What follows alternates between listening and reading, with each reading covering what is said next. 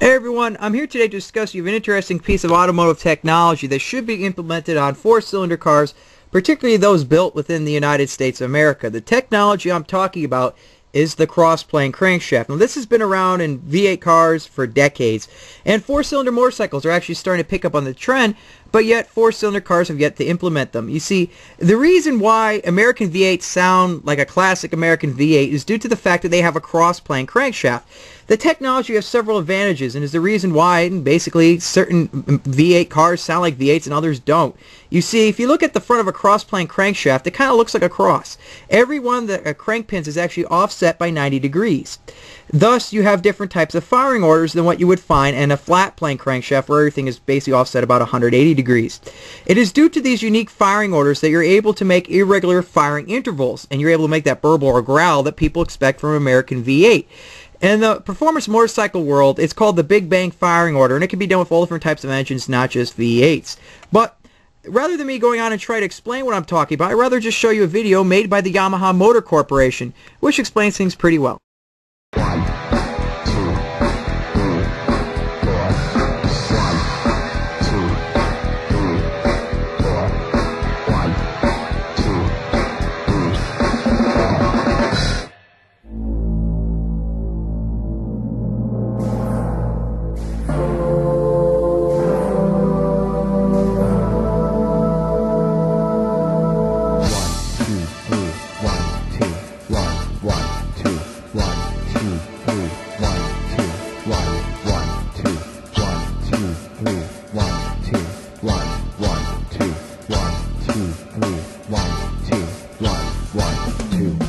Four-cylinder engine offers a new dimension in linear throttle action.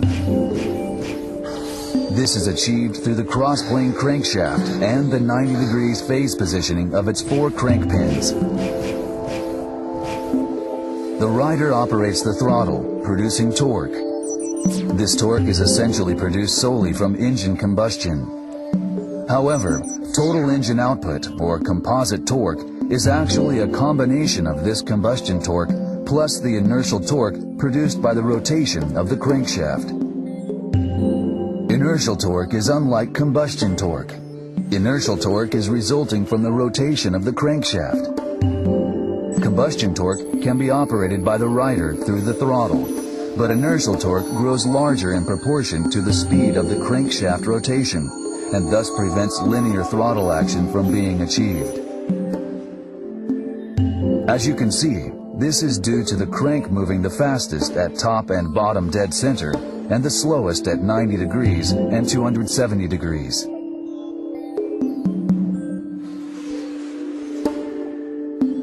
The result is this graph.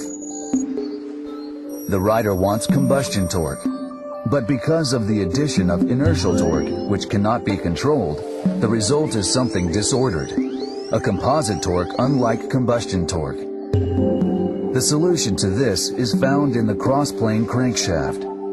By differing the adjacent crank's rotations by 90 degrees, inertial torque fluctuation is eliminated. As you can see, inertial torque is almost completely eliminated, and the combustion torque sought by the rider is almost perfectly matched by the composite torque of the engine. In other words, the rider is able to achieve linear power delivery and traction through the operation of the throttle. With the exception of a few racing machines, no commercially available motorcycle has offered an inline four-cylinder engine with a crossplane crankshaft. This new dimension in linear throttle action brought about through Yamaha technology is going to shift the entire paradigm of the super sports motorcycle world. Well, now that you saw that clip from Yamaha, you're probably pretty interested in what exactly a crossplane four-cylinder exhaust sounds like. Well, I have plenty of clips for your enjoyment, so keep in mind that all these engines are about 1 liter in displacement, not even close to the size of what a normal automobile engine would be, and thus, just imagine what a 2-liter four-cylinder would sound like.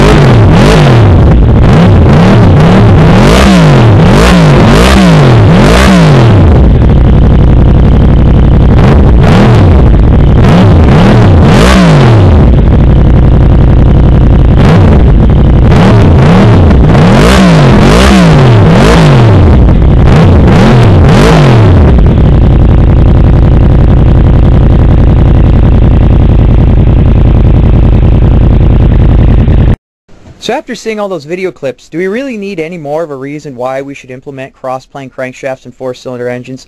Well, just in case we do, I'll just give you a little bit of a background here. I mean, think about it. These cross-plane crankshafts are going to develop engines which, due to the counterweight design, is actually going to be a smoother, more luxurious running engine. And it's also going to have more of a linear, smooth acceleration. So theoretically, it might be a safer, more controllable car. Anyway, it's going to be a little bit more luxurious of a car, and perhaps we might even be able to save a little bit of wear and tear in the drivetrain, the transmissions, and so on. But here's the interesting thing. Let me talk business with you here. Have you seen the new corporate average fuel economy standards that the government's trying to propose? Pretty soon, practically every car on the road is going to have to get 40 miles to the gallon, and many cars are going to have to do better than that. So thus, you're going to see a lot more four-cylinder engines and four-cylinder EcoBox-style cars on the road. And Americans, I mean, we want that big classic V8 engine noise. We still want that. And the most cost-effective way of doing that, the easiest way of doing that, is just by changing the crankshaft in a four-cylinder engine, and of course the few things that go alongside with that. But think about it. You don't have to replace the current generation of engine you have.